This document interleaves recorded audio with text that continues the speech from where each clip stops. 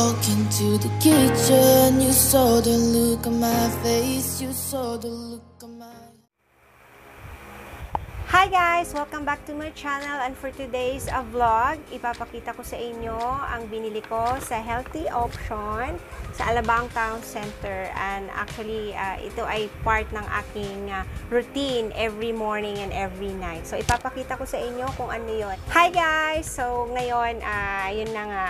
Ipapakita ko na sa inyo kung ano yung binili ko. Actually, bumili ako sa Healthy Option nito kasi doon ko lang siya nahanap. Meron naman din siya sa Lazada at sa Shopee at masyado lang akong hesitant umorder online. Alam niyo naman, pagdating sa skincare products, masyado akong picky. So, kung napansin niyo, masyado maliwanag yung mukha ko at niliwanagan ko talaga siyang sadya para makita niyo yung itsura ng skin ko, yung mga breakouts ko, yung mga polka dots ko dyan, yung mga blemishes ko.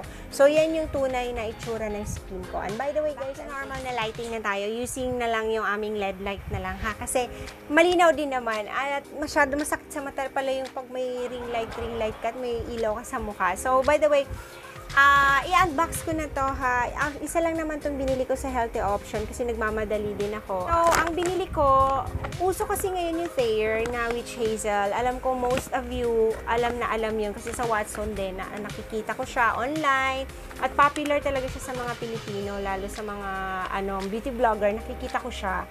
So ako, hindi ako maka-Thayer.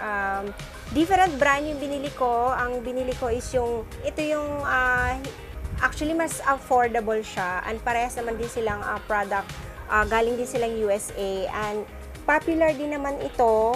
Hindi ko lang alam bakit hindi ko nagustuhan yung Thayer.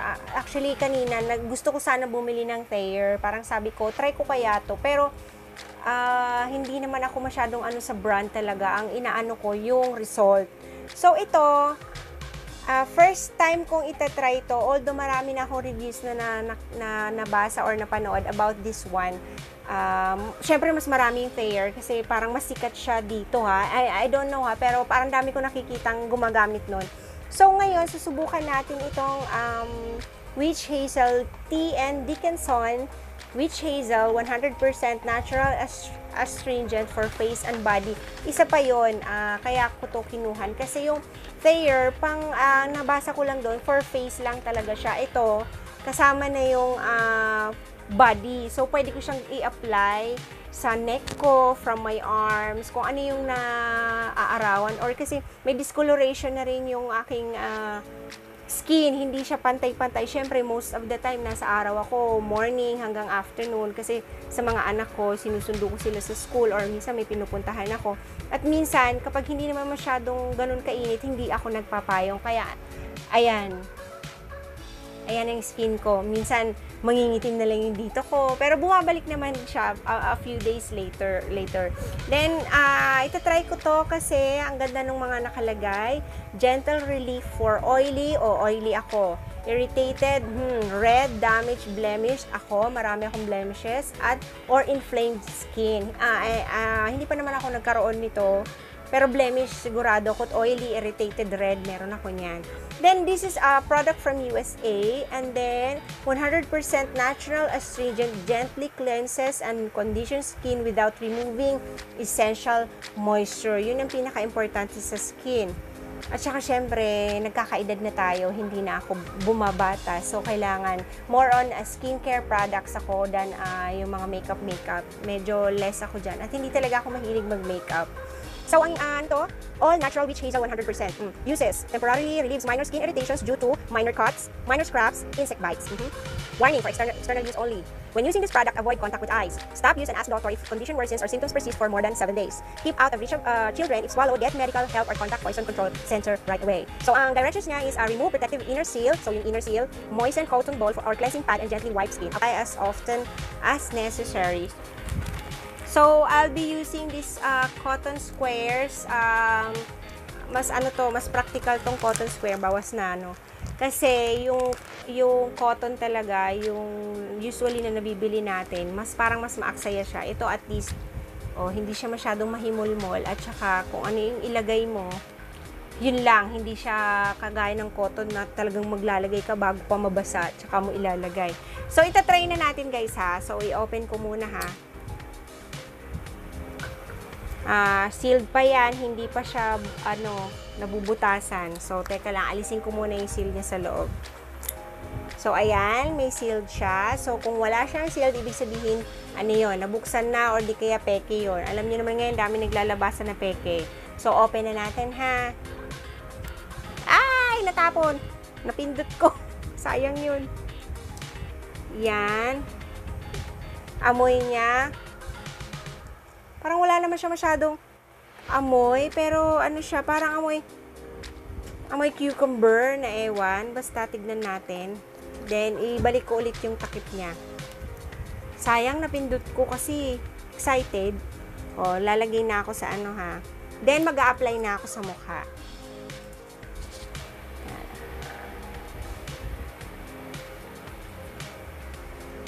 Wala ha. Naku-conscious ako kasi hindi naman ako ganito ka-formal magpunas talaga sa mukha pagka off-cam. Talagang kung ano yung pero ang alam ko talaga pag nag-a-apply ka ng mga any liquid sa mukha, dapat isang stroke lang. Minsan ako nakakalimot ako kung saan ang stroke ko dinadaan. So sa T-zone, ito talaga yung pinaka-ma-oily part sa akin. And then yung sa baba, sa nose, naku. Lalo na pagka mga hindi ako nakakapag-powder na ng mga ilang oras, after mga 3 hours, naku, makikita mo na nag-oily na yung mukha ko. Then, sa neck, diba ginawa ko kayong salamin? Yan. Tignan natin ha, kasi galing akong alabang. So, tignan natin kung gaano kadumi sa PUJ. Pero syempre, before kayo mag-apply nito, make sure na nakapag-dinis na kayo, nakapag-wash na kayo ng face, sa batok, sa ilalim ng ears. Tignan natin. O, ayan ang nakuhang dumi sa akin, sa mukha at sa neck. Hindi naman masyadong madumi talaga, pero galing talaga ako sa labas. Bumiyahe ako mula Alabang at hindi ako nag-taxi or nag-grab. PUJ ang sinakyan ko talaga. So, syempre, medyo basa-basa pa, sayang, at medyo mahal yan.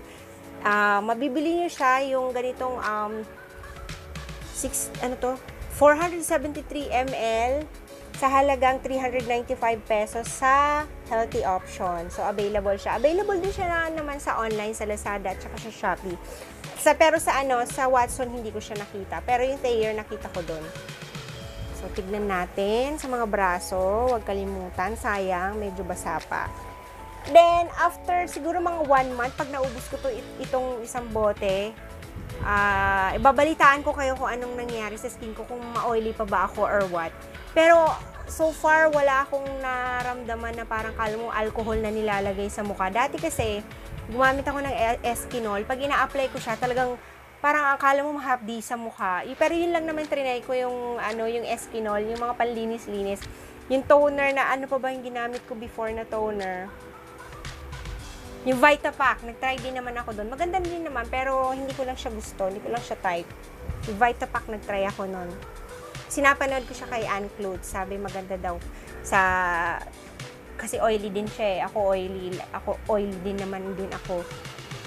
So, ito na. Wala akong naramdaman. Parang tubig lang siya na nilagay sa mukha ko. Pero, actually, may nalinis naman din siya. And then, pag hinawakan mo siya, nakaka-fresh, in fairness. Medyo malamig ng konti. Parang kala mo bago kang hilamos ulit. Yun yung feeling. So, after maubos ko tong bote, sasabihan ko kayo, babalitaan ko kayo kung ano yung effect nito, yung after effect nitong N.Dickinson Witch Hazel. So, yun lang guys yung ating reviewhan. Pero hindi, shinare ko lang sa inyo para at least alam nyo pag kayo bumili nito, yung difference ng Thayer at saka ng N.Dickinson na Witch Hazel. Parehas din naman silang Witch Hazel, magkaibang brand lang. Ben, parehas din silang imported, galing silang sa US.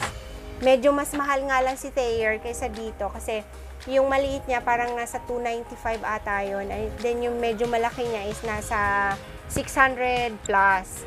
So, ito muna trinay ko kasi may nabasa akong mga review na maganda daw to para sa mga oily. So, sa mga oily skin dyan, bili na kayo. May mabibili din naman kayong maliit nito, nasa 200 plus ata yun. Kung nag-hesitate kayong bumili ng malaki, try nyo muna yung maliit. Ako kasi gusto ko malaki na para konti lang kasi yung difference eh. At saka kung anything happen naman, ihinto na agad natin. So, yun lang po yung ating video for today about dun sa astringent. So, sana na may napulot kayong aral. Hindi, joke lang.